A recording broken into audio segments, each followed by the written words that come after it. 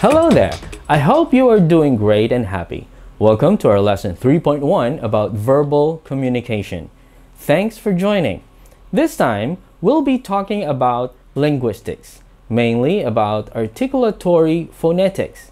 This is the study of language, specifically its structure, development, and relationship with other languages, or how the speech sounds are produced in the vocal tract.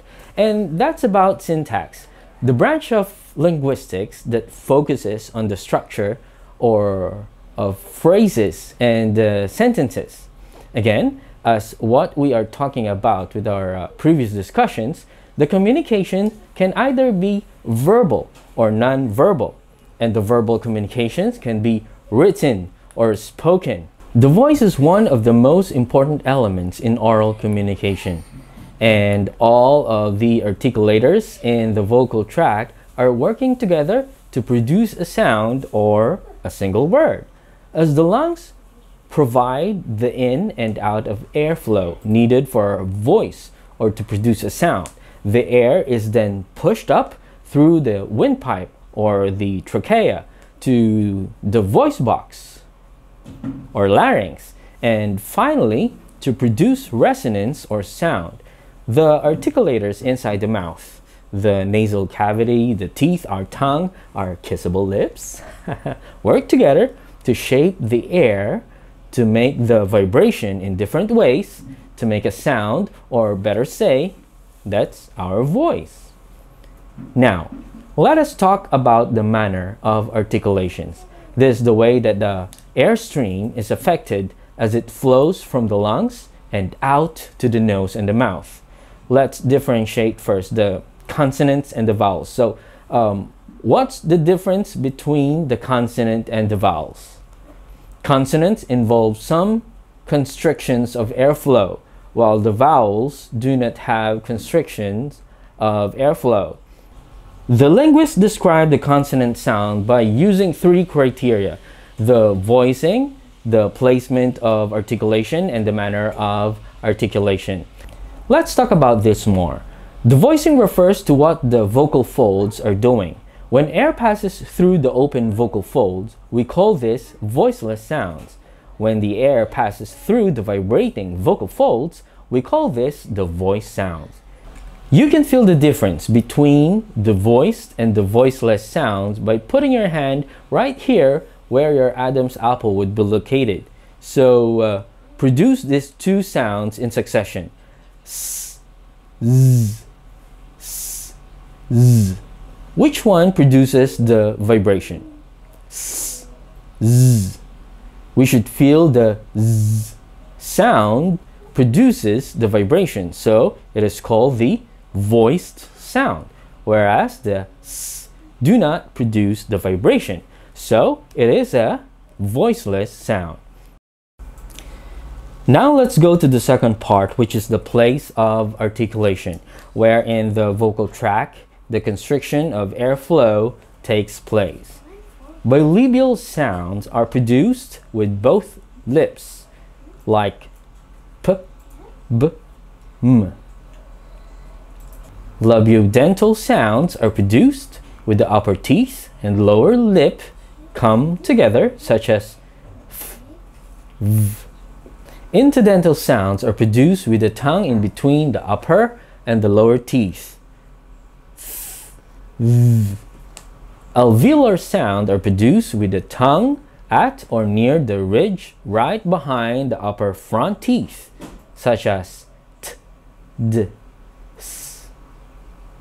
Palatal sounds are produced at the hard palate or the roof of the mouth, such as sh, y, y. The velar sounds are produced at the velum or the soft palate, such as k, g, and the glottal sounds are produced at the glottis of the space between the vocal folds, such as h. Now let's move on to the third part of our discussion, which is the manner of articulation. The way the airstream is affected as it flows from the lungs up, out to the nose and the mouth, or how the airflow is constricted in the vocal tract. Nasal sounds are created when the velum is lowered, allowing air pass through the nasal cavity. This is when you completely block the airflow through your mouth and let the air pass through your nose, such as mad, clam, no, and man, going, and funk. Stop or passive sounds result from a complete constriction of airflow followed by a release of air, like nasal consonants.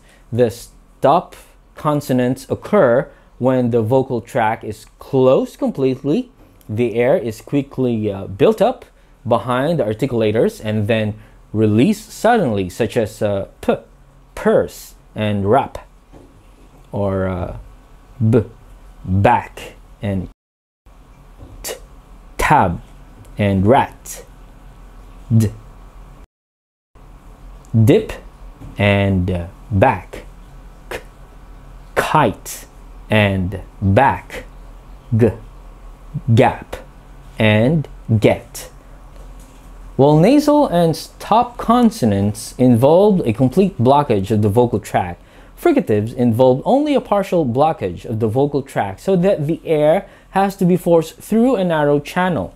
The fricative sounds produced when the tongue approaches but does not contact with the place of articulation, causing a bottleneck in the airflow. This gives a sound of a friction-like quality, such as f, fra, and cuff, vine, and have, thick, and bath, the, and rather. Affricate is a result from a sequence of stop plus fricative in rapid succession. So the affricate, such as ch and j. We have j, jam, and badge, and ch, chick, and match. Lateral sounds are produced when the tongue blocks the middle of your mouth so that the air has to pass on both sides of your tongue, one or both sides of your tongue, and the tongue itself moves a lot to shape the sound, such as luck. Approximants are sounds produced when two articulators come close together but not quite close enough to create air turbulence. Just a very, very little constriction of air, so little you're like just gliding, such as wet or Howard or yes. All right, so there you have it, ladies and gentlemen. We have discussed about voicing, place of articulation, and manner of articulation. So that's it for our lesson. Thank you for watching. I hope you enjoyed and understood it, and we will see each other in our synchronous classroom. Ciao.